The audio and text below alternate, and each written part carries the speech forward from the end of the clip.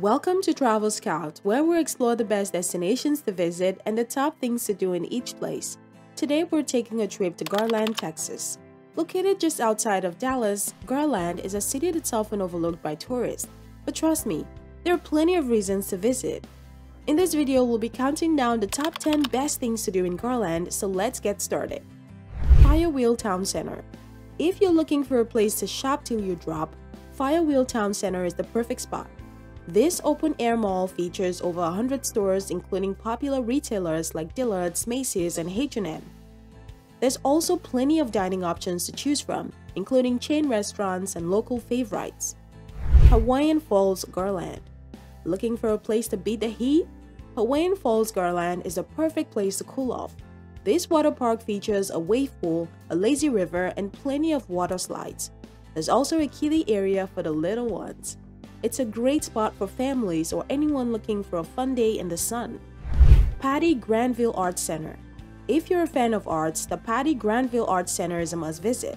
This cultural center features 2 theaters, an art gallery, and a sculpture garden. There are also plenty of events throughout the year, including plays, concerts, and art shows. Spring Creek Forest Preserve. Looking to get out into nature?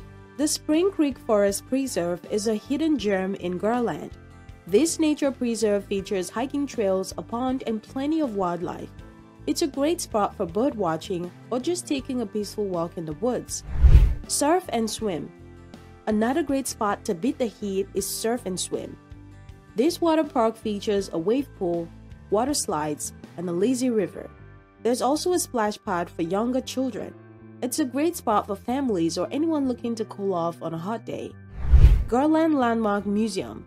If you're a history buff, the Garland Landmark Museum is a must-visit.